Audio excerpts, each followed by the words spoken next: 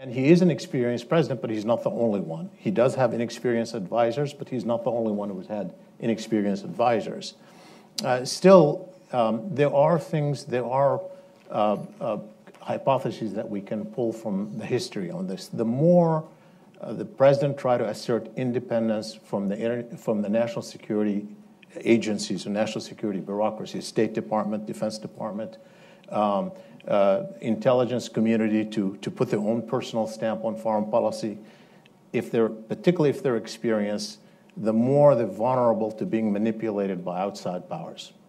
And this, I think you can broadly understand that any president, including experienced one, are open to being manipulated by outside powers. There are a lot of reasons for it. One reason is that, frankly, even when we assert that something is a priority for us in policy terms, like ISIS or Iran, none of this is really existential for us. It's an important policy, but it's not going to be something that is existential.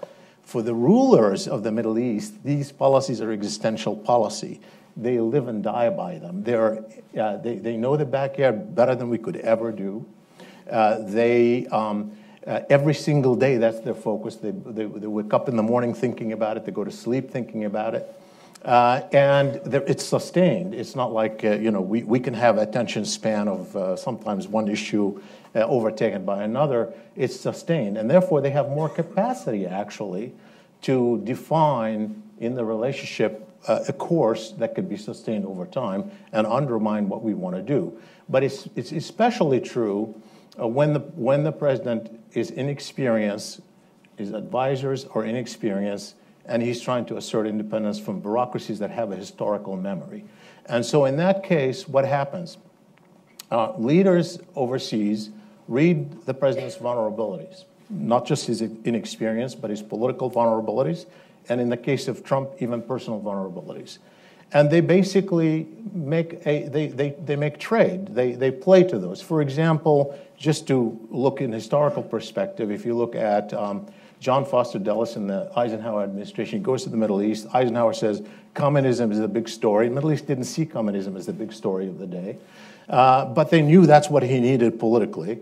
So they give him what he wanted in order to get American support. So you get the Baghdad Pact, which was for them essentially dragging the U.S. into their own regional fight.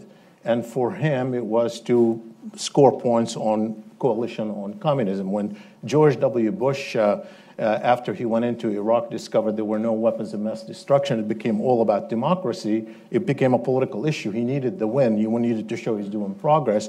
So rulers will do something, give him a fig leaf. They will do municipal elections or whatever, and he will claim that he's gotten that.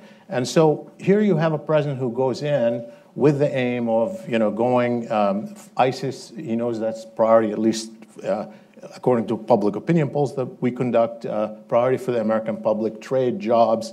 He goes in. They understand that. They give him what he wants. They give him the trade deals. They give him the rhetoric. They give him the terrorism rhetoric. And they can define what that means for him because he's not able to define it as well. So there is that risk for sure, and I think that's part of what we're witnessing now.